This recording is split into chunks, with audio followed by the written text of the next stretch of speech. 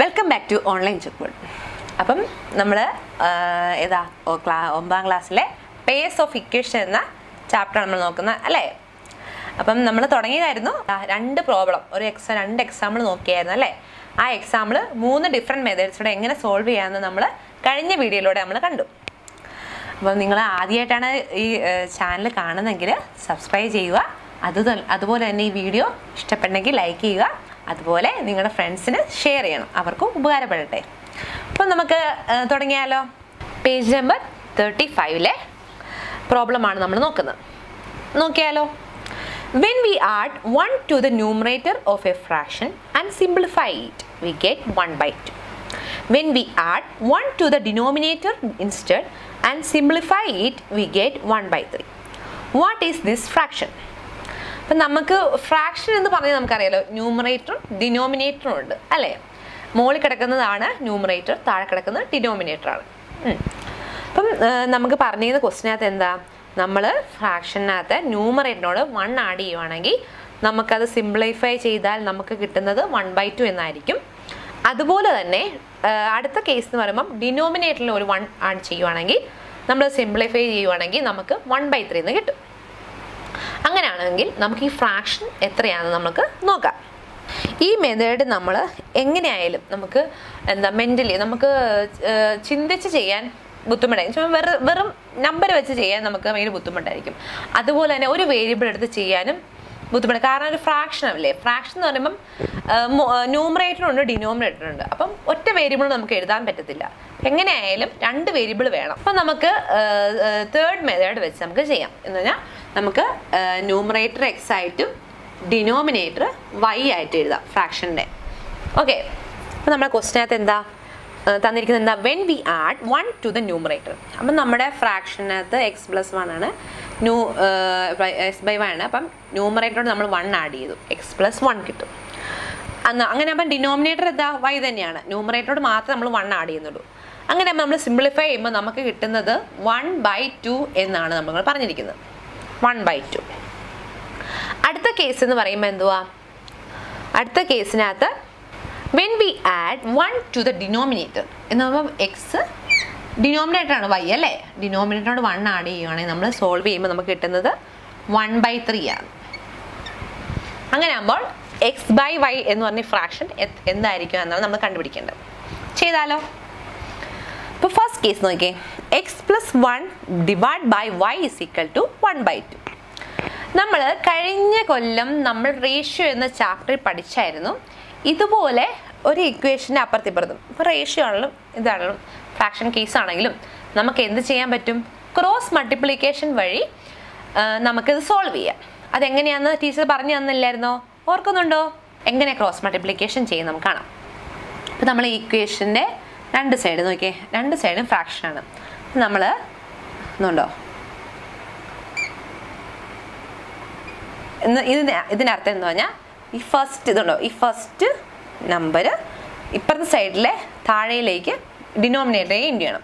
എന്ന് പറഞ്ഞാൽ x+1 × 2. Okay, ഇത്ര എഴുതുക, x+1 × 2 മൾട്ടിപ്ലൈ ചെയ്തു, ഇത് രണ്ടും മൾട്ടിപ്ലൈ ചെയ്തു, ഈസിക്കൽ ടു എഴുതുക. ഇനി ഇതും ഈ നമ്പരും മൾട്ടിപ്ലൈ ചെയ്യണം, 1 × y. കിട്ടിയോ? ആദ്യം നമ്മൾ ഇതുപോലെ ഒരു കേസ് വരുമ്പോൾ നമ്മൾ സോൾവ് ചെയ്യുന്നത് എങ്ങനെയാണെന്ന് വെച്ചാൽ, ആദ്യം നമ്മൾ ഈ ലെഫ്റ്റ് സൈഡിലെ ന്യൂമറേറ്ററിനോട് റൈറ്റ് സൈഡിലെ ഡിനോമിനേറ്റർ മൾട്ടിപ്ലൈ ചെയ്യുക, x+1 × 2 ചെയ്യുക. പിന്നെ പിന്നെ എന്താ ചെയ്യുന്നത്, റൈറ്റ് സൈഡിലെ ന്യൂമറേറ്റർ ഇൻറ്റു ലെഫ്റ്റ് സൈഡിലെ ഡിനോമിനേറ്റർ 1 × y. അത് സോൾവ് ചെയ്യാം. അത് സോൾവ് ചെയ്യാറില്ല, ബ്രാക്കറ്റ് ഓപ്പൺ ചെയ്യുക, 2 × x, 2 × x + 2 × 1, 2 × 1 = 1 × y. ഇത് y ആണല്ലോ. 2 × x എത്രയാ, 2x ആണല്ലേ. 2 × 1 2 ആണ്, = y. അടുത്ത ഇത് സോൾവ് ചെയ്യാം. ഇത് സോൾവ് ചെയ്ത് ഇതുപോലെ തന്നെ ക്രോസ് മൾട്ടിപ്ലിക്കേഷൻ മെത്തേഡ് വെച്ച് നമുക്ക് സോൾവ് ചെയ്യാം. നമുക്ക് x × 3 ചെയ്യാം, = 1 × y + 1 ആണ്. x × 3 3x ആണ്, 1 × y + 1. ഇനി ഈ 1 ഇപ്പുറത്തേക്ക് കൊണ്ടുപോകാം. ഇതിവിടെ +1 ആണ്, അപ്പോൾ ഇപ്പുറത്തേക്ക് പോകുമ്പോൾ -1 ആവും അല്ലേ? 3x - 1 = y. ഇത് നോക്കിയേ, ഇത് ഇക്വേഷൻ 1 ആണ്, ഇത് ഇക്വേഷൻ 2 ആണ്. ഇക്വേഷൻ 1ൽ നോക്കിയേ, y എന്ന് പറയുന്നത് 2x + 2 ആണ്. ആ വൈയുടെ വാല്യൂ എടുത്ത് നമുക്ക് ഇക്വേഷൻ 2ൽ കൊണ്ടിട്ടാലോ? ഈ വൈക്ക് പകരം ഈ വൈയുടെ വാല്യൂ എടുത്ത് ഈ വൈക്ക് പകരം നമുക്ക് ഇട്ട് കൊടുത്താലോ? അപ്പം 3x - 1 = 2x + 2 എന്ന് എഴുതും. ഇനി നമ്മളെന്താ, വേരിയബിൾസ് എല്ലാം ഒരു സൈഡിലേക്കും നമ്പേഴ്സ് എല്ലാം ഒരു സൈഡിലാക്കണം. എന്നുമ്പം ഇവിടെ 3x ഉണ്ട്, അപ്പം ഇനി ഒരു 2x ഉണ്ടല്ലോ, അത് ആ സൈഡിലല്ലേ, റൈറ്റ് സൈഡിലാണ്. 2x ഇവിടെ പോസിറ്റീവ് ആയതുകൊണ്ട് ഇപ്പുറത്തെ സൈഡിലേക്ക് കൊണ്ടുപോകുമ്പോൾ അത് നെഗറ്റീവ് ആവും.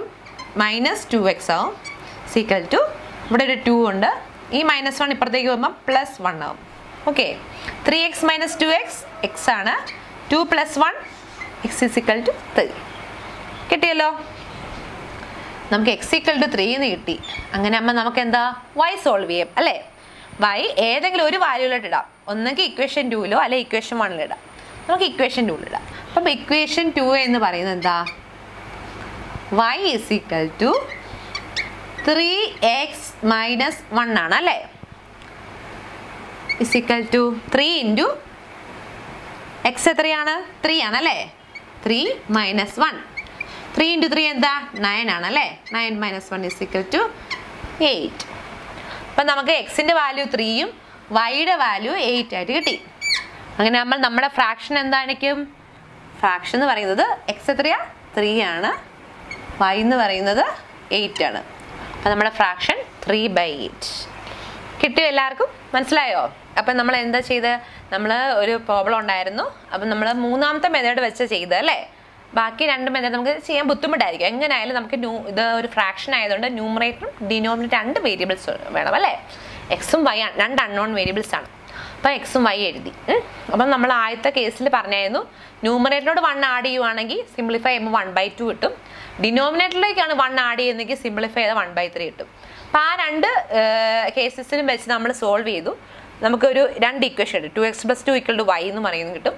3x - 1 = y എന്ന് പറഞ്ഞ 2 ഇക്വേഷൻസ് കിട്ടി. ഇനി എന്താ, ഇനി നമുക്ക് പറയാൻ പറ്റുന്നത് എന്താ, ഈ വൈയുടെ വാല്യൂലേക്ക് ഈ വൈയുടെ വാല്യൂ എടുത്ത് സബ്സ്റ്റിറ്റ്യൂട്ട് ചെയ്തു. സബ്സ്റ്റിറ്റ്യൂഷൻ മെത്തേഡിൽ ഈ വൈയുടെ വാല്യൂവിന് പകരം ഇതുണ്ടോ, ഈ ഇക്വേഷൻ 1ലെ വൈയുടെ വാല്യൂ 2x + 2 സബ്സ്റ്റിറ്റ്യൂട്ട് ചെയ്തു. അപ്പോൾ സബ്സ്റ്റിറ്റ്യൂട്ട് ചെയ്തിട്ട് സോൾവ് ചെയ്യുമ്പോൾ x = 3 കിട്ടും. ആ x = 3 ഏതെങ്കിലും ഒരു ഇക്വേഷൻ 1ലോ ഇക്വേഷൻ 2ലോ നമ്മൾ ഇട്ട് കൊടുത്താൽ നമുക്ക് വൈയുടെ വാല്യൂ കിട്ടും. നമ്മൾ ഇക്വേഷൻ 2ൽ ഇട്ടു, y = 3x - 1. അപ്പോൾ നമ്മൾ സോൾവ് ചെയ്യുമ്പോൾ y = 8. അപ്പോൾ x = 3 എന്നും കിട്ടി, y = 8 എന്നും കിട്ടി. അങ്ങനെ ആകുമ്പോൾ നമുക്ക് എന്താ, ഫ്രാക്ഷൻ എഴുതാമല്ലോ. ഫ്രാക്ഷൻ എന്ന് പറഞ്ഞാൽ x/y ആണ് നമ്മുടെ ഫ്രാക്ഷൻ അല്ലേ? ഒന്ന് ന്യൂമറേറ്ററും ഒന്ന് ഡിനോമിനേറ്ററാണ്. അപ്പം 3/8. എല്ലാവർക്കും മനസ്സിലായോ? അടുത്തത് എന്താ, എക്സസൈസ് ക്വസ്റ്റ്യൻസ് നമുക്ക് നോക്കാം. Okay, first problem. In a rectangle of perimeter 1 meter, one side is 5 centimeters longer than the other. What are the lengths of the sides? അപ്പം നമുക്ക് തന്നിട്ടുണ്ട്, നമുക്കൊരു റെക്റ്റാങ്കിൾ തന്നിട്ടുണ്ട്. റെക്റ്റാങ്കിളിൻ്റെ സൈഡ്സ് എങ്ങനെയാണ്? 2 സൈഡ്സ് ലോങ്ങറും 2 സൈഡ്സ് ഷോർട്ടർ ആയിരിക്കും. അപ്പം അതിൻ്റെ പെരിമീറ്റർ എത്രയായിരുന്നു? റെക്റ്റാങ്കിളിൻ്റെ പെരിമീറ്റർ തന്നിരിക്കുന്നത് എത്രയാ? 1 മീറ്റർ അല്ലേ? പിന്നെ നമുക്ക് തന്നിരിക്കുന്നത് 1 side is 5 centimeters longer than the other തന്നിട്ടുണ്ട്. അങ്ങനെ ആകുമ്പോൾ നമുക്ക് എന്ത് എഴുതാൻ പറ്റും? ഒരു side 1 side is 5 centimeters longer than the other. അങ്ങനെ ആകുമ്പോൾ ലോങ്ങർ സൈഡ് എന്ന് പറയുന്നത് നമുക്ക് എന്ത് എഴുതാം? 1 side is 5 centimeters longer than the other എന്ന് എഴുതിയേക്കുന്നത്. അങ്ങനെ ആകുമ്പോൾ ഷോർട്ടസ്റ്റ് സൈഡ് എന്ന് പറയുന്നത് എന്താ? ഷോർട്ടസ്റ്റ് സൈഡ് എന്ന് പറയുന്നത് നമുക്ക് എക്സ് ആയിട്ട് എഴുതാം അല്ലേ? എക്സ് ആയിട്ട് എഴുതാം. അങ്ങനെ ആകുമ്പോൾ ലോങ്ങസ്റ്റ് സൈഡ് എന്തായിരിക്കും? ലോങ്ങസ്റ്റ് സൈഡ് എന്ന് പറയുന്നത് എക്സിനേക്കാളും 5 സെന്റിമീറ്റർ കൂടുതലെന്നാണ് എഴുതിയിരിക്കുന്നത് അല്ലേ? x + 5 തന്നിരുന്നു. നോക്കിയേ, 1 side is 5 centimeters longer than the other എന്നാ. അങ്ങനെ ആകുമ്പോൾ ലോങ്ങസ്റ്റ് സൈഡ് മറ്റേനേക്കാളും 5 സെന്റിമീറ്റർ കൂടുതൽ നമുക്ക് പറയാമല്ലോ അല്ലേ? അതാണ് longest side. Shortest side X side എടുക്കുകയാണെങ്കിൽ ലോങ്ങസ്റ്റ് സൈഡ് x + 5 വേണം. അങ്ങനെ ആകുമ്പോൾ നമുക്ക് what are the lengths of sides. അപ്പം റെക്റ്റാങ്കിളിൻ്റെ അങ്ങനെ ആകുമ്പോൾ റെക്റ്റാങ്കിളിൻ്റെ സൈഡ്സ് എന്തൊക്കെയാണെന്ന് നമ്മുടെ ലെങ്ത് കണ്ടുപിടിക്കാം. ഓക്കെ, നമുക്ക് തന്നിട്ടുണ്ട് പെരിമീറ്റർ 1 മീറ്റർ എന്നാണ്. അപ്പം റെക്റ്റാങ്കിളിൻ്റെ പെരിമീറ്ററിൻ്റെ ഫോർമുല എന്തുവാ? പെരിമീറ്റർ എന്ന് പറഞ്ഞാൽ എന്തുവാ? ചുറ്റളവാണ് നമുക്കറിയാം അല്ലേ? ചുറ്റളവ് എന്ന് പറയുമ്പോൾ എല്ലാ സൈഡ്സും കൂടെ കൂട്ടുന്നതാണ് അല്ലേ? Some of the all sides ആണ് എന്താ? Some of the lengths of all sides ആണ് പെരിമീറ്റർ എന്ന് പറയുന്നത്. ഓക്കെ, അപ്പം നമുക്ക് റെക്റ്റാങ്കിളിൻ്റെ പെരിമീറ്ററിൻ്റെ ഫോർമുല നോക്കിയാലോ? എന്തായിരിക്കും? 2 × L + B എന്ന് നമുക്കറിയാം. L എന്ന് പറയുന്നത് എന്താ? ലോങ്സ്റ്റ് സൈഡാണ്, ലെങ്ത് ആയിരിക്കും. B എന്ന് പറയുന്നത് ബ്രെഡ്ത്ത് ആണ്, എന്നാൽ ഷോർട്ടസ്റ്റ്. നമുക്ക് പെരിമീറ്റർ എത്രയാണ്? 1 മീറ്റർ തന്നിട്ടുണ്ട് അല്ലേ? 1 മീറ്റർ പെരിമീറ്റർ ആണെങ്കിൽ എന്താ? അത് നമുക്ക് തന്നിരിക്കുന്ന ഇൻഫോർമേഷനകത്ത് ലോങ്സ്റ്റ് സൈഡ് ഷോർട്ടസ്റ്റ് സൈഡിനേക്കാൾ 5 സെൻറ്റിമീറ്റർ കൂടുതലാണ്. അപ്പം പെരിമീറ്റർ 1 മീറ്റർ ആണെങ്കിൽ എന്താ? അതിനെ സെൻറ്റിമീറ്ററിലേക്ക് കൺവേർട്ട് ചെയ്യണം അല്ലേ? സൈഡ്സ് എങ്ങനെയാലും സെൻറ്റിമീറ്ററിലാണ് കിടക്കുന്നത്. അങ്ങനെ ആകുമ്പം എന്താ? പെരിമീറ്റർ മീറ്ററിലാണ്, അപ്പം അത് കൺവേർട്ട് ചെയ്യണം. 1 മീറ്റർ എന്ന് എത്ര സെൻറ്റിമീറ്ററാ? 100 സെൻറ്റിമീറ്റർ ആണ് അല്ലേ? അപ്പം ഇവിടെ എന്താ എഴുതേണ്ട? 100 എന്ന് എഴുതണം. പെരിമീറ്ററിൻ്റെ വാല്യൂ 100 = 2 × ലോങ്സ്റ്റ് സൈഡ് എത്ര? ലെങ്ത് എത്രയാ? x + 5. ബ്രെഡ്ത്ത് എത്രയാ? Shortest side x. ഇനി നമുക്ക് എന്നെ എഴുതാൻ പറ്റുന്നു? 2 × ഇനി നോക്കിയേ, ഇത് ഓപ്പൺ ചെയ്യും, ഇത് മാത്രം ഇതിനകത്ത് സോൾവ് ചെയ്തേ. x + x എത്രയാ? 2x ആണ് അല്ലേ? +5. ഇനി നോക്കിയേ, ഇത് ഓപ്പൺ ചെയ്തേ. 100 = 2 × 2x. 2 × 2x 4x ആണ് അല്ലേ? +2 × 5 എന്താ? 10 ആണ്. ഓക്കെ, ഇനി ഈ 10 ഇപ്പുറത്തേക്ക് വരുമ്പോൾ എന്തായിരിക്കും? -10 ആവും അല്ലേ? അവിടെ +10 ആണ്, ഇപ്പുറത്തേക്ക് വരുമ്പോൾ -10 ആയി. 100 - 10 = 4x. ഇന്ന് 90 = 4x ആണ്. അപ്പം ഈ എക്സിൻ്റെ വാല്യൂ എത്രയാണ് കണ്ടുപിടിക്കുന്നത്? 90/4 വരും അല്ലേ? ഇവിടെ 4 × x ആയിരുന്നു, ഇപ്പുറത്തേക്ക് വരുമ്പോൾ അത് ഡിവിഷനായി. അപ്പം 90/4 ആവും. 90/4 എന്തുവാ? 22.5 സെൻറ്റിമീറ്റർ എന്ന് എക്സ് കിട്ടും. എക്സ് തന്നെ ഷോർട്ടസ്റ്റ് സൈഡാണ് അല്ലേ? നമ്മൾ ലോങ്ങസ്റ്റ് സൈഡും കണ്ടുപിടിക്കണ്ടേ? ലോങ്ങസ്റ്റ് സൈഡ് എത്രയാ? x + 5 ആണ്. 22.5 + 5 27.5 സെൻറ്റിമീറ്റർ. ഇതല്ലേ നമ്മൾ കണ്ടുപിടിക്കണ്ടേ?